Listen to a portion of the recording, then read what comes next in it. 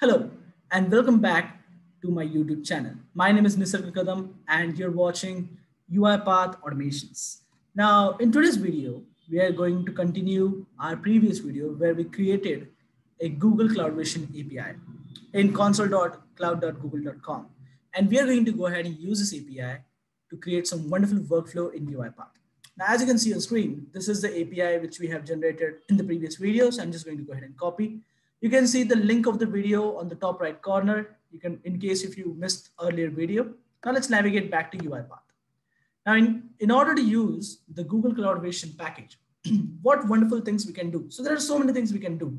But first of all, today we are going to see how can we use web search for a specific image. You heard me right. This sounds a wonderful idea. So let's go ahead and click on official. We need to first of all download the package.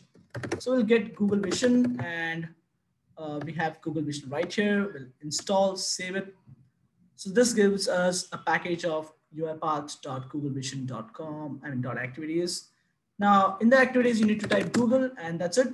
You have Google Vision. Now, first of all, you need to take the Google Vision scope. So I'll drag it here. I'll create a variable called as API key, where I will save this particular API, which we just copied from Google. Okay, and then we will change this Google Vision scope from authentication to API key. Now, if you remember earlier, I have told you that we can use API key, authentication, client ID or service account. That depends on us how we create our account here in the credentials, create credentials. So you have API key, you have authentication, and you have service account, all these three, which we are using API key right now. And we are going to pass here API key variable, and that's it. So this is done. Now, this is like a scope, Excel application scope. So this is similar to that. So we need to use our activities provided by Google Vision within this Vision scope. So we have so many activities which we are going to look at one by one. But first of all, let's look at web detection. So when we use web detection, what exactly it does? Now, if you want to know what exactly it does, so just click on the web detection and click on the help option. Once you navigate to the help option, you can see it navigates back you to UiPath's documentation, where you can see this web detection can be used to identify, to give as input, which is image path. So you give input as an image and you get output. You can get 4 multiple things as an output. So first could be full matching images. So list of all the URLs, which leads you to the images that fully matches with the input image. Second, gets you to pages with matching images. So web pages where these images may contain. Now, the first output is going to be all the images, exact link of the images within those web pages. And the second output gives you list of string, which contains URL, which contains that specific image. I know it's confusing, but we'll see that in some time. Partial matching images gives you a list of all the URLs which point to images that contains images similar to inputted image. And the last is web entities. So list of key pair values, which is giving you a dictionary type of variable that contains term that can be used to search for the specific image as a key and score of the respective search term value. Okay. So this first two, we are going to go ahead and let's look at this first two, because the third one and the fourth one is going to give us a huge amount of result. So let's go ahead and let's try to see how can we utilize and check from web whether our image matches with how many websites. So let's go to UiPath back. Now we need image for that. I don't have any image, so let's go and let's search. Let's see car. So I'm searching car. I go to images. Let's pick the first one because there's a best picked car. So let's say I download this image. I say save image as, and I say here as Sonata car. Okay, and I save it here in my pictures. That's it. Let's navigate back to UiPath. That's it. That's it. What I did. I close this one. Let's navigate to image path in the web detection, pictures, and we have Sonata car. Save it. You can add image URL also if you want to, but I am giving image path. I downloaded the image and saved it in my local folder. Now, which one do you want? So let's say we want, first of all, full matching images. And I'll say Control K, and I will say this is as a list of matching images. Okay. Now, as this is a list of matching images, this variable definitely will be array of string. Now, all we need to do, so let's increase the scope of this one, make it flowchart. All we need to do is how to traverse a string array. So we'll use for each loop here. We will drag right here for each loop, for each string. What are we going to do is, this is a image. So for each string in list of matching images, what we are going to do is, we are just going to say right line for the first time because we want to check whether this really gives any output. So let's say image is because image is the each image URL which is going to be saved from this list of matching images. Let's go back and let's execute, and that's all about it. That's our workflow. That's it. Nothing else. We just use two activities, vision scope and which one? The web detection. Now let's go and check the output. You have list of all the links. Now let's see if this links actually works, because all the links are navigating to JPG, as you can see at the end. That means these are all images.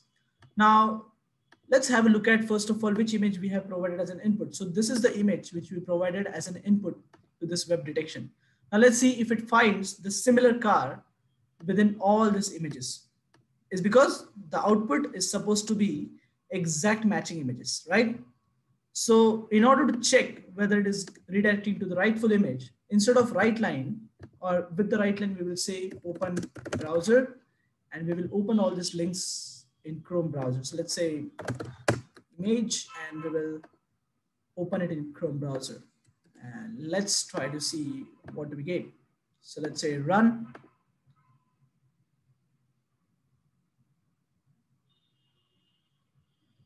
Okay, so I can see there are a couple of Chrome browsers which are open and the workflow stopped. So workflow took only 7 seconds to identify images which are matching with our car. Now let's have a look at all the images. So this is our first browser. We will close this one because we don't need it as of now. Now let's look at all the images. So it has opened several Chrome instances. So the first one is exactly matching. It's from investingport.com. Okay, we'll close this. Let's see the next one is the same car, and the next one, and the next one. So it has navigated to all the images. It has identified from web exactly matching images with the car which we have given as an input. As you can see, all the browsers it has opened with those links which contains those images. Okay, now we are pretty much assured that it is working perfectly fine. Now let's see the use of second one, which is pages with matching images. I'm going to use the same variable right here. I'm not going to change the variable. And instead of full matching images, I just made it as page matching with the images. So that means it is going to navigate us to the pages, not the images directly. Pages where this red colored car might be present. Now let's go ahead and let's say run. And let's see if we get to the right image. Okay, now a lot of browsers are open, instances of browser. Okay, so we have so many of the browsers. Let's check one by one. So this one contains this image. Okay, I just saw it here. So this page contains this image. Done. This page contains the image. Yes, I can see it right here. Honda Accord. I can see the image. I guess this is the same one. Now the next page, let's navigate to all the pages. So this page, Quora, this one has this image. Where is it? Where is it? Where is it? Where is it? Where is it? We need to check whether this page has the link, and where does it have the link of the specific car, or it might have the link of the car image navigating to that specific image, you know, it might have. Okay, you can see here. Now this person has his profile picture as his car, and our cloud vision has identified this image, I mean this particular Quora page link, just by the profile picture of this person. So this is wonderful. I'll close this one. Let's look at the next one. Okay, so this is also the profile picture of some car shop. So I'll just close this one too. On Facebook, we are again back on Quora. Check, check, check. And this person again, Abhay Singh. Bro, you need to change your profile picture, you know. Okay, so we have this here on Pinterest also. Wonderful. The same car. Okay, Amazon. What on Amazon? Oh, sorry, this is Extreme Tech. Sorry, it looked just like Amazon. Okay, we have this car again right here. Now this is something investing port. As you can see, we have this car. So earlier, this image was from this particular website, you know, when we search only specific to images. Now again on this page also. And on the last page, let's find out the car, whether it has right here. And yep, we have it. So this is working wonderful as of now. So we have now navigated and explored web detection activity from Google Vision Scope package. Isn't this wonderful? Now let's go ahead and we will navigate even more of this particular activities in our next couple of videos. I hope you loved this video. Try to use it somewhere and create a best use case out of it. And let me know if you like this video.